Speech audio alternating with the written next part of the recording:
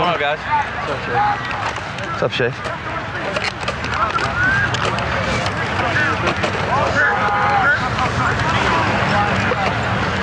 Did you get Bobby the Bobcat out yet? You know, Bobby has been laying low. Strong possibility he comes out tonight, though.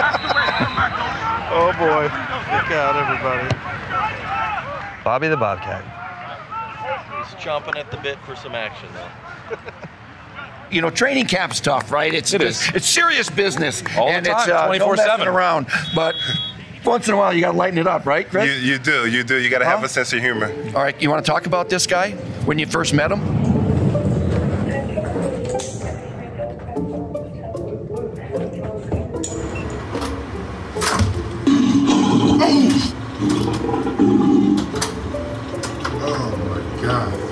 Our head security guy, Brian Schaefer, he has a sense of humor. A lot of the time, the players just see the seriousness out of team security. We want to mix things up and let them show that, hey, we can have a little bit of fun, too. We got a little Bluetooth speaker, hopped on YouTube there and found some big cat sounds. All right now.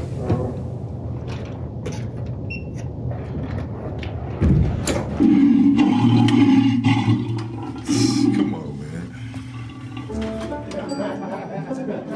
Oh my!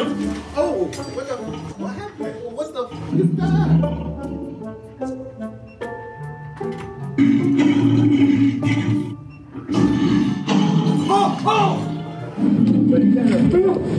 Oh! Scared the fuck out of me. Holy shit! They're long days at camp, 12 to 14-hour days. Listen, at the end of the day, everybody loves a good laugh, right? What is that? Hey! Was at one time a real bobcat that went to taxidermist. It was stuffed, mounted, and it's even got the real dew claws in it. Can I get my kitty cat back? That thing is. How many people have you gotten? Beach has got a hit list, so blame him.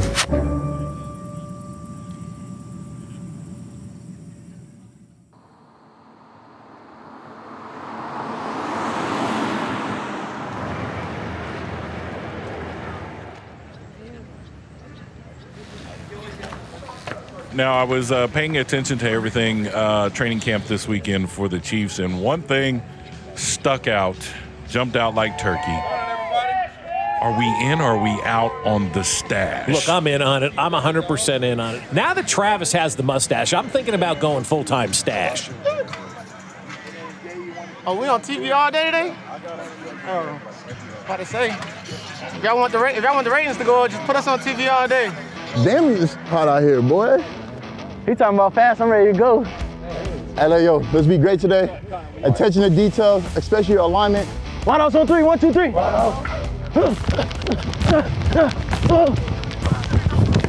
We got a lot of guys that's in that room that's doing a hell of a job. The thing that I'm looking at is, are we executing with great attention to details? Are we having a sense of urgency and a sense of purpose in what we're doing?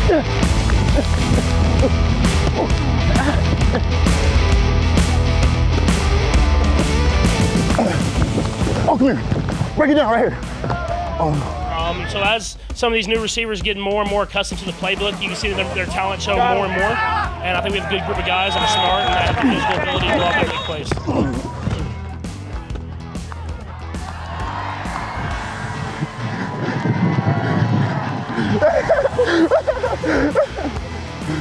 What you think on that D? I gotta get, how many too many moves? I thought it was cancel dog. Yeah, it's around. It's all good though. We here. We enjoy it. Yeah.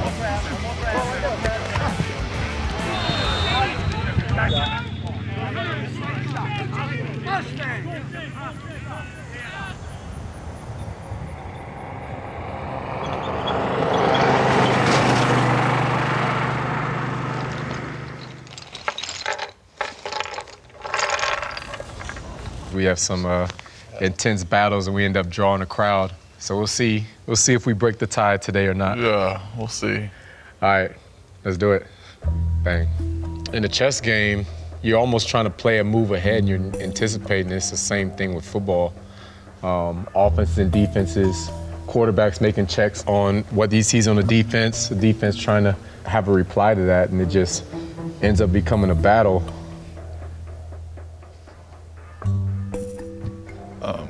He's really good at chess. Nice.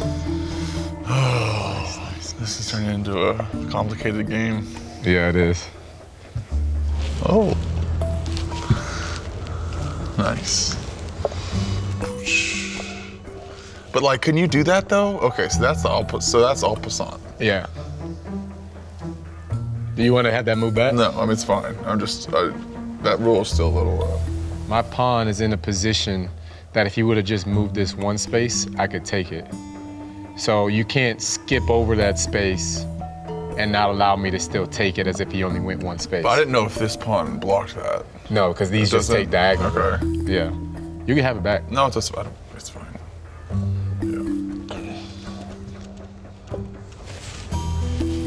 We'll have practice, and then we have time to rehab, and then we actually have lunch, and then this is a good time afterwards to play after the meetings. And then we have 1:30 meetings, and then a walkthrough after that, and then lift, and then we have dinner, and then we have more meetings at night. So yeah, it's a pretty packed schedule, but you can find some time.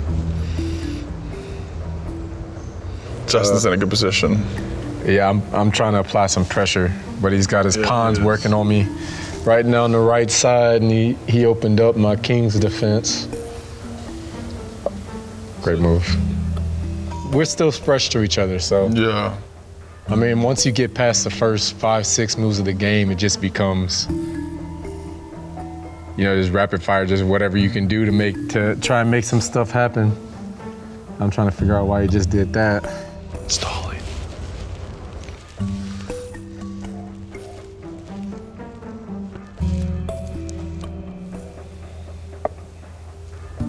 There you go.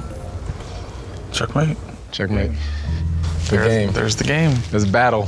Yeah. So it keeps it interesting. Yeah.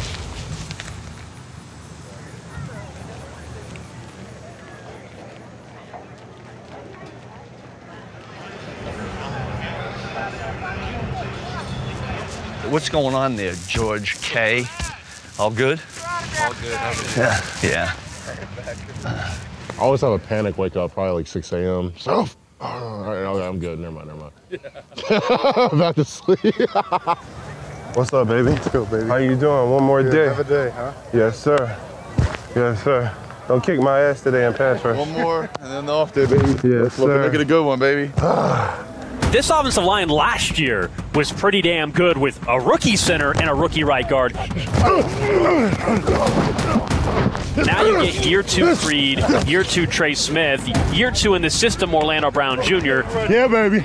You know Thuney's the one guy you don't have to worry about at all. I tell you, I'm coming back in my next life as an O-line coach. Because I like working with the big dudes. Come on, baby. Woohoo!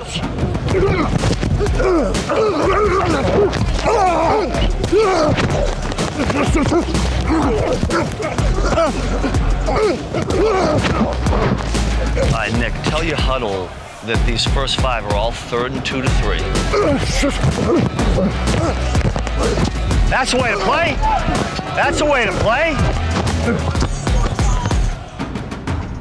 Bro, do you ever get to where you're so hot out here that like you just dream about drinking water? Yes. Creed, do you ever get to the point where you're out here so long and you know if you drink too much water, you're gonna throw up, so you just dream about chugging water, man? Oh my God. Never practice. As soon as we get in the AC in the locker room. Oh.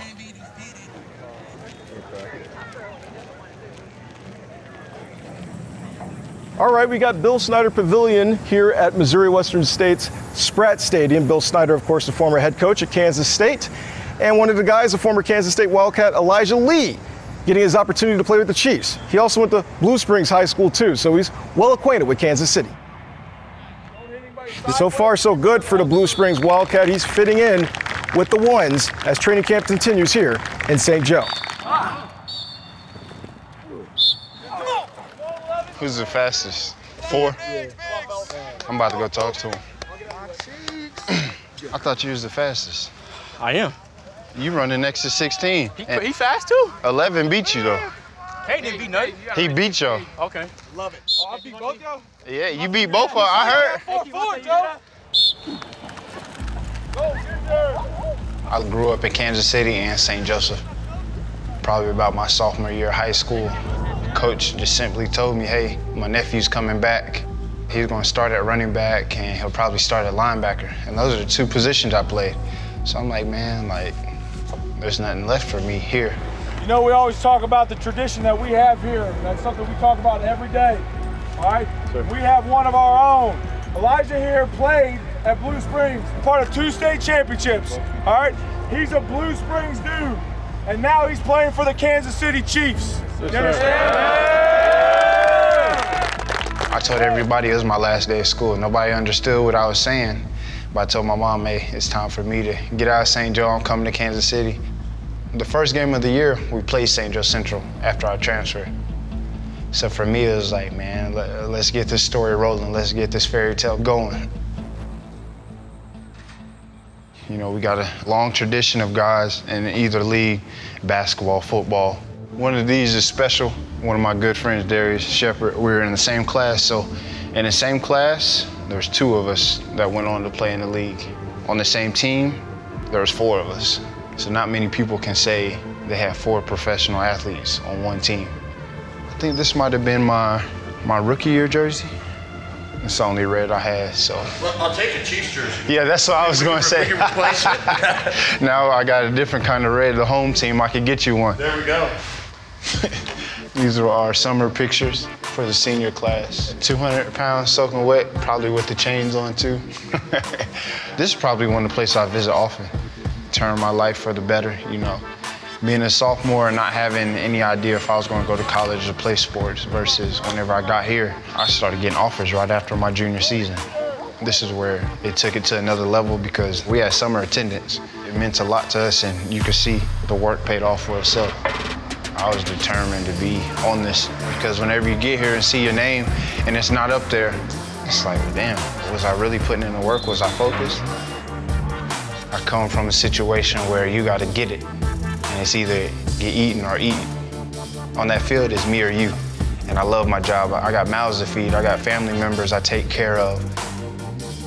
So at all costs, you know, I got to get it however I can, whether special teams, defense, however I can contribute. To be a big name, that's not ever been a priority to me. I'm excited to watch you guys this fall. This will be my first time being able to be back to watch you guys. Like I said the last time, do your 111th. If it's not your time will come. Like if you don't got a scholarship right now, why not this year? Why not you? Because I'm sure everybody want to go to school and play. But at the same time, you can't go home and tell your mom or your dad, well, coach isn't playing me, or what are you doing for coach to put you in? A lot of people think it's about football, which it is at the end of the day. That's my job. That's what I love doing. But for me, it's an opportunity to lay my foundation, let kids know that look like me, that have been through things like me, that you can do this.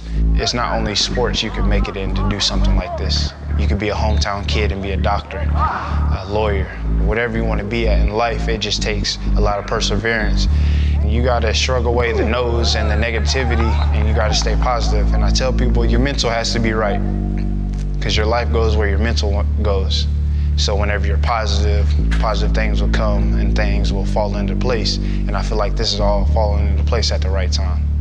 He talked about tradition. He lived the tradition. He set the tradition. So he's talking about it. So it means something to him. It ain't every day. Chiefs players aren't coming out talking to people. They don't got time for that. All right, this dude loves this program. So it's guys like this that we owe it to make certain we're doing the right damn thing all the time, correct? Yes, sir. All right?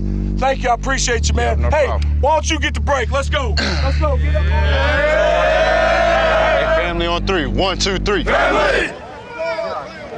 After being fired by the Bears, Matt Nagy is back in KC as the quarterback coach. The last time Nagy was in KC, he was the OC in 2017 when Patrick Mahomes was a rookie quarterback backing up Alex Smith. All right, we're up. A lot of touchdowns today, fellas. Bushy, a lot of touchdowns, Bush. They brought back Eric Bieniemy and then just added Matt Nagy to it, which is kind of incredible.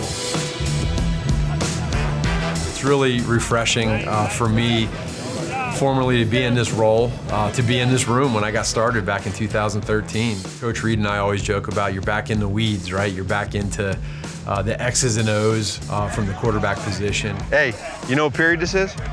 Down through your toes. Hey, hey.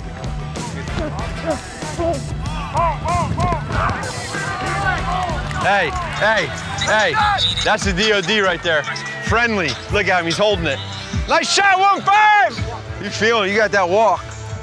You were feeling it, huh? You were feeling it. I learned a lot. Because, you know, as a head coach, you just have so many different hats you got to wear. You got to be responsible for the different phases, offense, defense, special teams. You're in charge of everybody, you know, 200 people. And now we're down to 3 to 4 to 5. And I kind of like that. It's nice to be able to be back in that role, but it's also great to see familiar faces and get back with a lot of coaches I coached with before. I'll tell you what, there have not been many days where you have not been fired up. You brought it, you're bringing it this year. You're fired up.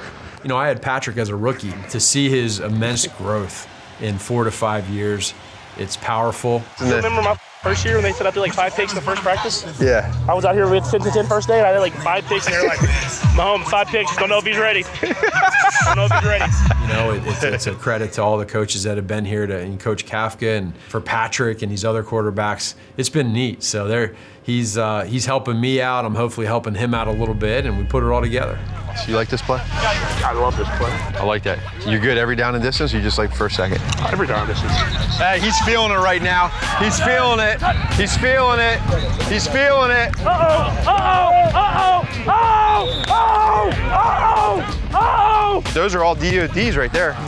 Dropped it right here, right in the bread basket. Nice. Good job. Training camp's gonna go quick here, man. After this, we get this break. We got a few days, 3 days, and then we take off to Chicago. Yep. A little faster this year than I've ever had before. This year? Why do you think? I think it's because I had to be really focused this year. I was trying to make sure everybody knew what to do with the receivers. Yeah. It kind of reshifts your focus, man, and resets you.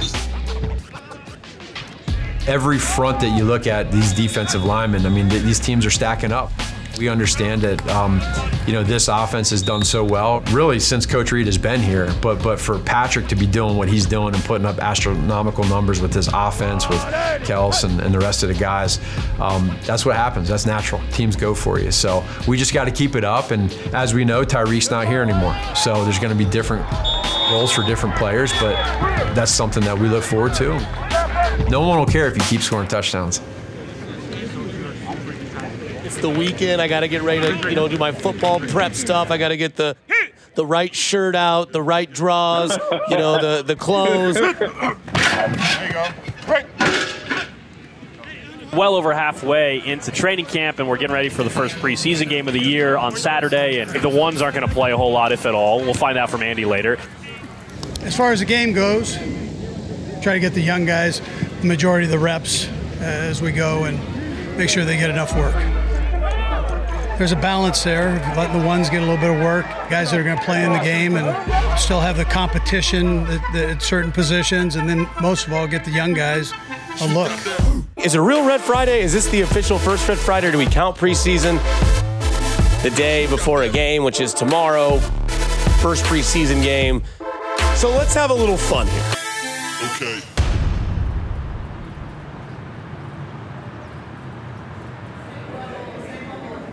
So I'm curious for you, going back to your first preseason, any interesting stories or anything that you remember that was special about that occasion?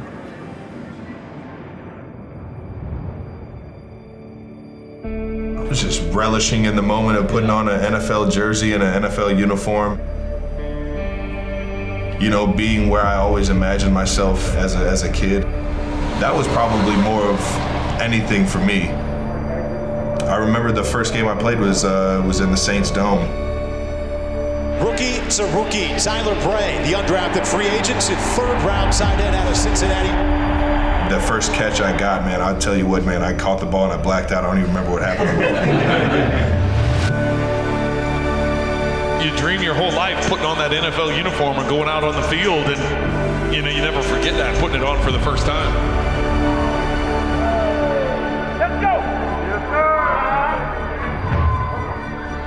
you're living your dreams and you're putting in, you know, everything that you've preached and everything that you wanted in life, you know, you're putting it out there on the field. It's a moment you don't forget, man. Or you do forget and you just wish you did. Hey, make the most out of today. Fly around, make plays all day long. When the ball comes your way, make a play. Hey, let's go out there and win a football game. Playmakers on three, 1, 2,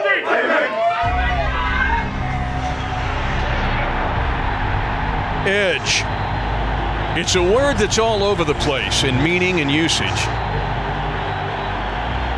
This year, the Chiefs have adopted the word edge as their season battle cry. And we all know in the kingdom, the Chiefs have been the NFL's most successful team the past 4 seasons. And yet the NFL prognosticators are forecasting gloom and doom in 22 for the Chiefs' kingdom. You can dislike the Chiefs, you can disrespect the Chiefs, you can doubt the Chiefs, but you're going to have to deal with the Chiefs, a team looking for an edge.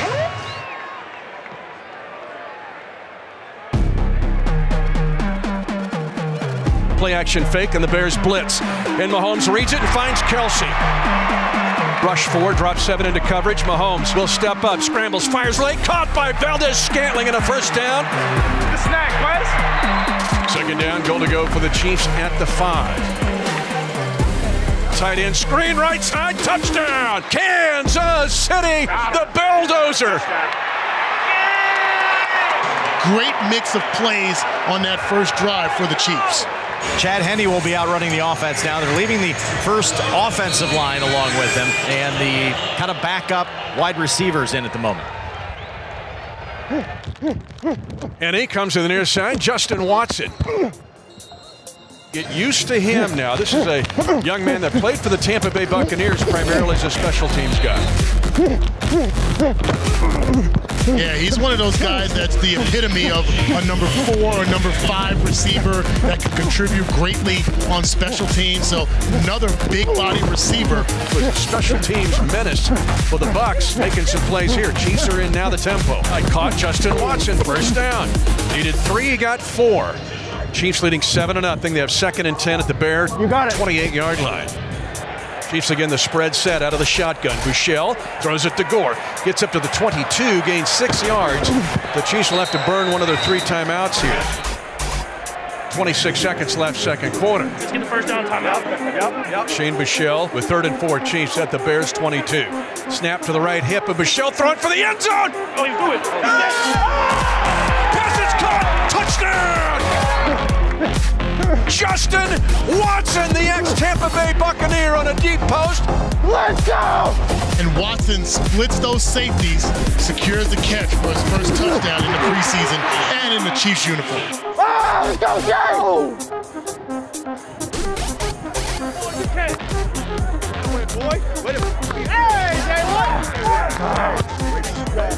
Good shot. And Justin Reid is going to try the PAT, and it is awesome. This one, PAT, was beautiful. Your vision, your timing was perfect right there. You put it in a great spot, even if he gets it, it's a touchdown. Hey, that's the way to be smart in 2 minutes. You got up, you got out of bounds. Everything was on time. It was sharp. Good work. Way to go, man. I took it back. I took it back. Nah. I took it back. He owes me. I took it back. Charity of my choice. He owes me. I took it back. I took it back. That's what I did. I got to cover a kick. Yeah, I was just glad to go out there and make some plays. You know, I said every time you put that Kansas City Chiefs jersey on, it matters. I got to cover a kick. Whether it's at practice, a preseason game, regular season, playoffs. Every time you have the Chiefs logo on, it matters. So I was just glad to go out there, you know, represent for this organization, stack another good day heading into the regular season. Touchdown and a tackle. Go get you some water. I'm the stamp guy. Good call. Final score, Bears 19, Chiefs 14. They will take on the Washington Commanders next Saturday in Kansas City. But before that, another week of work in St. Joseph.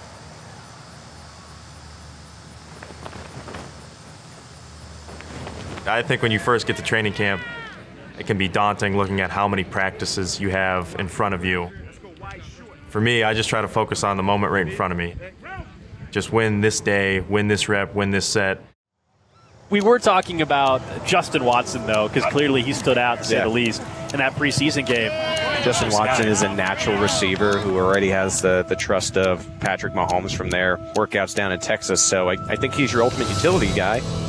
We got 4 guys that can flat out spin the ball, and so my mentality has just been, hey, every single time those guys throw a ball in my direction, I'm going to catch it. I'm going to find a way to get open, whether it's a pretty route or it's ugly. No matter what, at the end of it, I'm going to come down with the ball. And so I've been thankful that I've been able to do that a lot this camp, and the quarterbacks have just done a great job of putting balls in the right spot.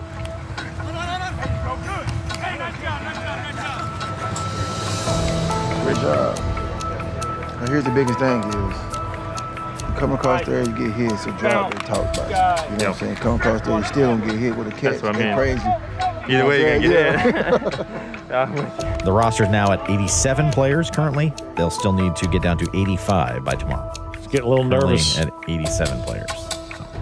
The competition has been great, and there's going to be some players here that we're going to have to move on from, just numbers-wise, and they're going to be playing for some other teams. The roster's getting smaller, the pressure's kind of building up, so you kind of see who shines in those moments, and that's what's going to be the rest of the season. We're going to be in big games from week 1 through however long we can ride this thing out into the playoffs. Next week, 3 p.m. at Arrowhead, as the Washington Commanders come to town. Looking forward to getting back to Arrowhead with you. Seeing what we have so far in this team, I know we have the pieces, but it's just about reaching that level every day in practice, every day when we're working. There's some guys here that know what it takes, and I'm excited to see us pushing each other to that limit. I want to help this team win a championship.